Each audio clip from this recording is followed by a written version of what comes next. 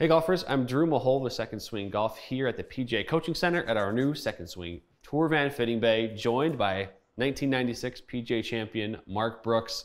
And we thought we had some fun today because when Mark won the PGA, it was at Valhalla Golf Club. And we've got a fun special guest with us behind me as well. We've got the Wanamaker Trophy. So Mark's familiar with that. And we're at the 18th hole virtually at Valhalla here. So Mark, this is a pretty, I guess, in your career, a pretty special hole, I guess? No doubt. Yeah. I mean, clearly the highlight of my career. I was able to birdie this hole twice on that Sunday. Yeah. Once to get in the playoff and the other time to win the playoff. To win.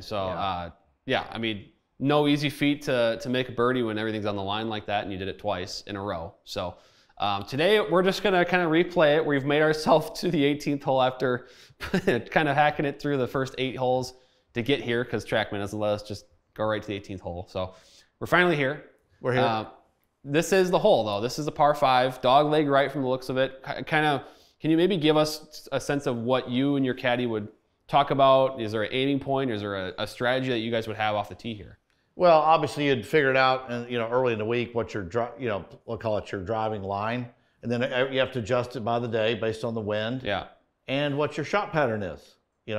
So here clearly for me, what I recall is I couldn't really reach that left fairway bunker with a typical drive. Okay. But I was still probably favoring the right edge of the bunker. So okay. It's Captain Obvious. You don't want to hit it right here. I mean, right. Yeah. You got the creek running along the right side. So you're favoring the left side, left center. And if you happen to push it up in the right center of the fairway, let's call it accidentally, you have an even better angle into the green. Okay. But it was very reachable for everybody that week. If they hit the fairway. I actually hit an iron in here, I want to say twice. I got like a long iron to this green. And I was playing that day, I was hitting driver, and I want to say I had my little 4-woody thing. Yeah. The railer. The Taylor railer that we had on a previous episode. Yeah, exactly. So that's the club I played in here. Yeah, if you've watched enough of the channel, you remember Mark last year came in and brought in that TaylorMade 4-wood, that railer. And we did a video on that. So, all right, we're going to play the hole virtually here. We're going to see what we can show here on we're going to try to make our third 3. But yeah, we're going to make another. Oh, excuse me, third 4. We're going to make another birdie. All right.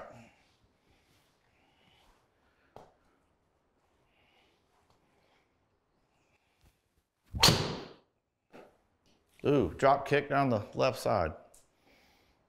Not a very good shot here. Wow.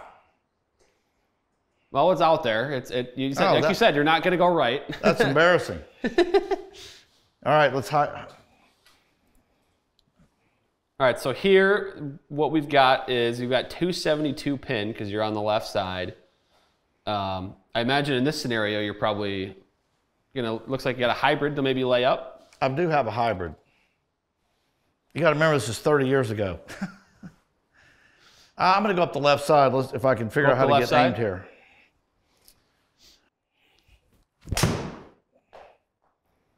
All right, so that's a hybrid. You're just kind of hitting up the fairway? Just chipping a little 5 hybrid up there. Okay. So now for the third shot, we're going to have probably what, like a, I'm trying to see, what about, looks like 96 yards. Ooh, okay. Is that go zone for you? From 96, I hope. So now when you were playing in the PGA, was this whole green just surrounded by like a grandstand? In the back, yes. Okay. It definitely looked a little different. Yeah, I suppose. We got the big clubhouse from our view here. 96 yards? 96 yards. We're uphill 13 feet according to TrackMan. So okay. That's about that. That's about a 100-yard shot.